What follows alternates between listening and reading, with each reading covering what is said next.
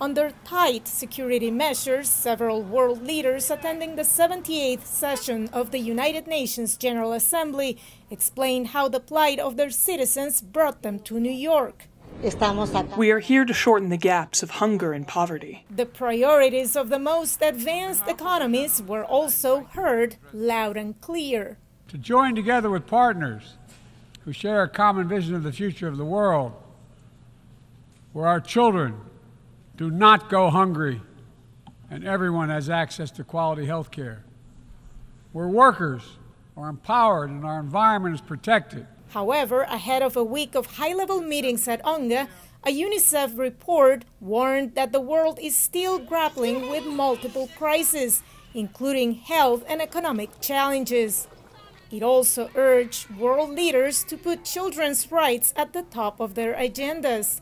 The devastating effects of climate change and how they are exacerbated by world inequities didn't go unnoticed on Tuesday.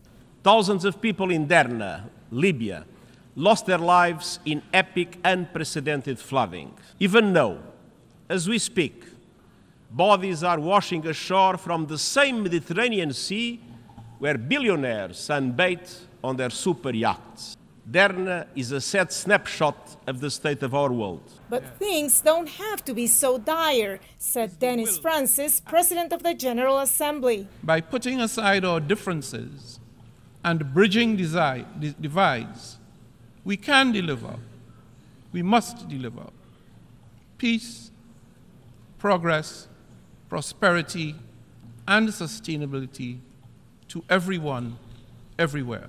More calls to action are expected to be made on Wednesday when more world leaders deliver their speeches at the UN headquarters in New York.